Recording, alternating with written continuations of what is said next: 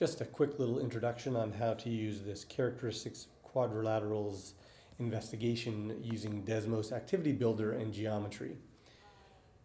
So this first activity slide is just a sort to get them rethinking the idea of what rectangles, kites, and parallelograms are. So they're just literally doing the card sort to sort the items into their various groups.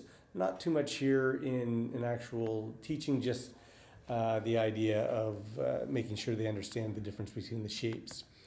The first few actual geometry slides are just so they get used to the tools. So for example, in this one, they have to learn how to use the segment tool to create a diagonal.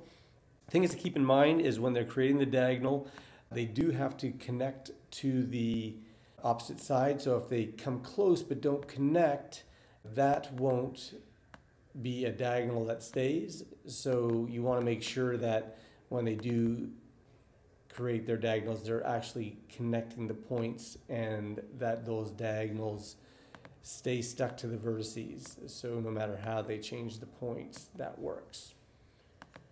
One thing also to keep in mind is selecting things. So notice that when they select items, they get tools that show up. Also on the toolbar menu, depending on what they select, they have different things available. So if they choose midpoint and they select that item, it's going to build a midpoint on that length. In Desmos Geometry, there are no measurement tools, and so in order to do that, we've created something here where they can use this as a measuring tool, and the red point is a point that you rotate around, and to measure the length of something, they line it up with the red point on one end, and then they drag this green point to change its length. And so they get a relative size there, and then now they can change that and move it over to the other segment, and just by rotating it, they can see that they're the same length.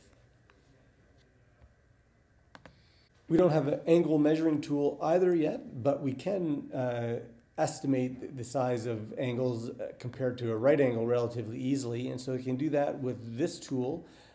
This is a right angle that rotates around the corner of the red vertex, and so if they put the red vertex at the angle where they want to measure, they can rotate it and see whether it's a right angle or not, and they can do that for any angle that exists. So they can check that that's a right angle, and they can check that this one isn't a right angle. The actual investigation then follows, and because we're looking at diagonal, just remind them that that's something they're going to be constructing in each case. So in every case, they're going to construct the diagonals from the vertices, and then they're going to be comparing the lengths of the diagonals and how they are bisected, if at all. And so they have to actually create the bisections and measure the angles to verify whether they're right angles or not. And so they have parallelograms to do. They've got parallelograms that are all rhombuses. So these are constructed to be always a rhombus, and so they can see if there's any special cases there. Then we look at rectangles. So no matter how they change these shapes, it's always going to be a rectangle. And then we have investigating kites. And so again, this is always a kite. No matter how they change the points, it will always stay in the shape of a kite. We're looking at some special general quadrilaterals here. So this is just any quadrilateral in this slide. So it can be changed into any shape.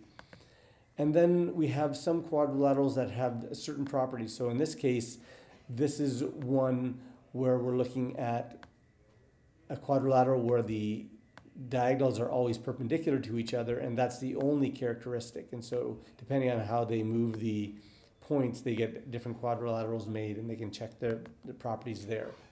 This is another one where the diagonals are all of equal length, and so depending on how they move the points, you get different things being constructed, and you can see it kind of falls apart because that diagonal then would be longer than the other one, and so that shows part of the construction here that forces the diagonals to be the same length.